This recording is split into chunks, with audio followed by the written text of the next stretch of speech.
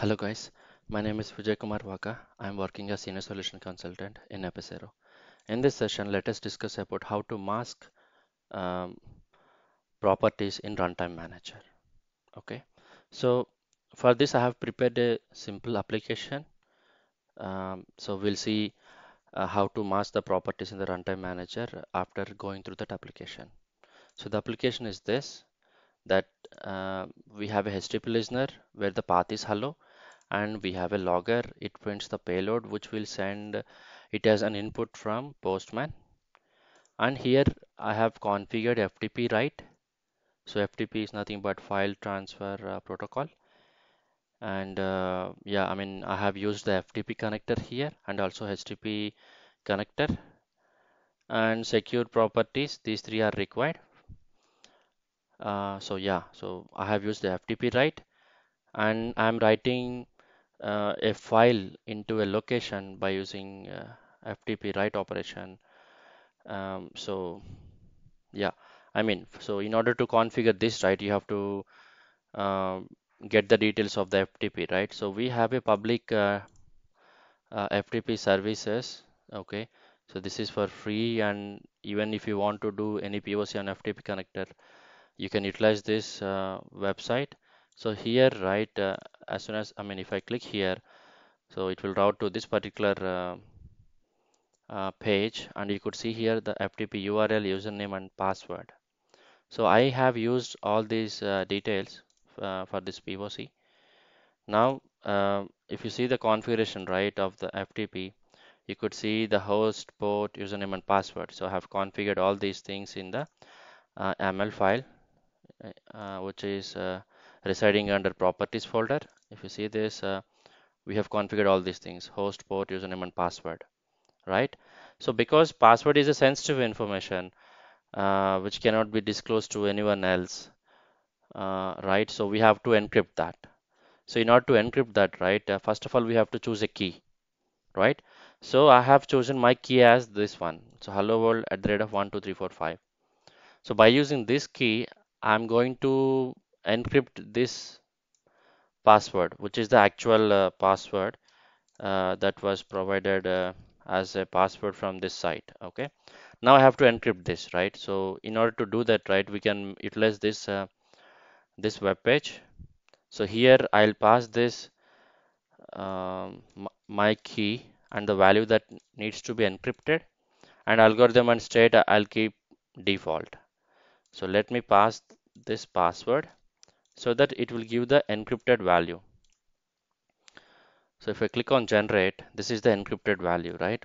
This is what we have to keep in the properties file if you want your sensitive information to be encrypted. So if I do Control F and Control V, it should match with this one because I have already configured, right? So now we are good with the configuration, and I have already configured, I mean, I have already filled these details in the FTP config, right? Secure double colon FTP dot host, port, username, and password, show password. Okay. So, okay. Now, what I'm doing here, because we don't have um, any further directory inside this, right? I'm just using this root directory itself, slash. Okay, so that's the reason you could see slash abc.txt. So for example, if I this application is already up and running, let me clear the console. Now if I send something to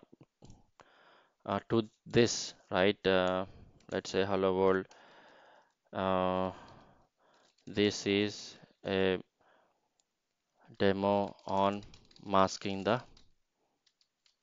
properties in runtime. So let's say this is the payload which we are sending. So what this will do, this application will write this payload in this location with name abc.txt. Okay, so let us refresh this and see if we have any file with abc.txt. So yeah, directly listing of slash is successful. So that means we don't have anything named abc.txt, right? Now if I click this, if I send a request from this, I should be able to what happened? I guess it is It's a problem. Let me try one more time.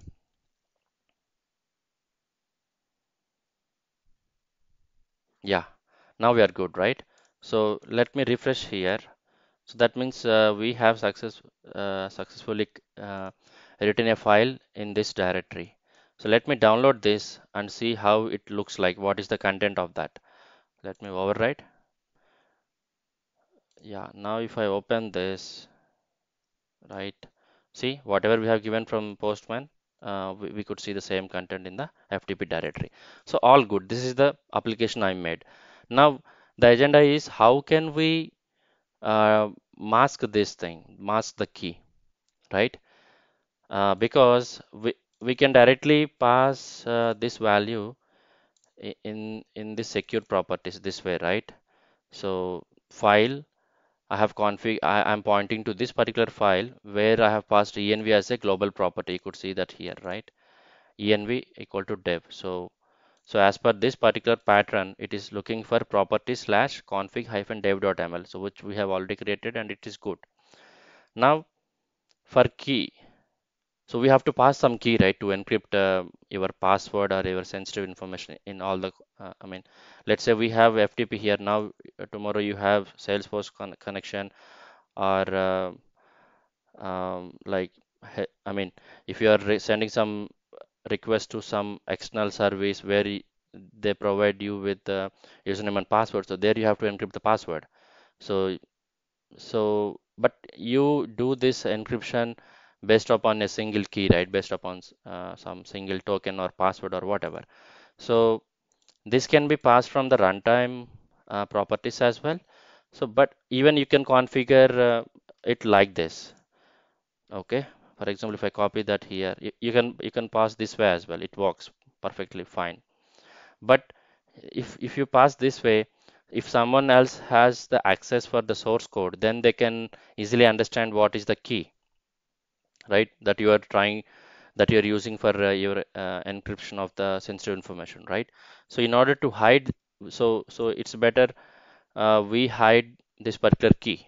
So in order to hide this, right, what we can do, you have to go to the mule artifact.json from the same application, and you have to define a key like secure properties, and inside that you have to pass the key. I mean, here I have defined it as a key, right? So that is the reason I have configured it as simply key. Oh, sorry. See, here I have defined it as a key. Now, for example, if you want to define it as encryption dot key, you can write it as encryption dot key. Okay, like that. So as I have defined only uh, the key as key or password as key, I have just filled this. I mean, I have passed that value as a key here. So you can also mask uh, multiple values that you pass from the runtime manager by separating it with comma. For example, let's say I'm going to hide something like something else. I want to mask from the runtime manager, say like Salesforce dot password. So you have to define your Salesforce dot, I mean, you have to define it like this, force password. So this information you have to, um, I mean, anyway, if it is a password, we will encrypt it. But my point is that if you want to encrypt something, I mean, my point is that if you want to mask something, you have to pass the key or the path or this hierarchy in this secure property so that it will be masked in the runtime manager. So if I show you, I have deployed the same application and you could see that the key got masked, right? So if I delete this, so what happens automatically? So if I copy this or if I even type it here, right? Hello world at the rate of 1 2 3 4 5, right? Even at the time of typing itself, um, I mean, it is being masked, right? So this is the way you can mask the sensitive information from the runtime manager and application properties. and you have to use a mule artifact.json file, and the key you should use as secure properties this way, and you have to use different keys whatever you would like to mask. Okay, so this is what I wanted to tell in this demo. You can try the same way. You can try this application. You can create the application the way I have created this simple application, and you can try working on how to mask the properties. For example, now I already copied this thing. So if I copy this and paste it here, so the path is hello, as I already have shown you. So for example, if I send this input right, now let's refresh this. Yeah, there is no file, right? Now let me send this request. Okay, there seems to be some uh, access restriction. Let's try one more time because it's a public FTP, right? So we have a limit on the number of hits to that FTP uh, server. So we should be seeing something like abc.txt, and you could see the number of bytes is of 25, right? So previously it was 64, now it is of 25. So let me click on OK, and you could see the same thing. Hello world, how are you? Yeah, so this is what I wanted to tell you in this demo, and you can do the same POC by yourselves, and you can understand it. And please verify the documentation for more information. Thank you so much for listening to my video. Have a good day.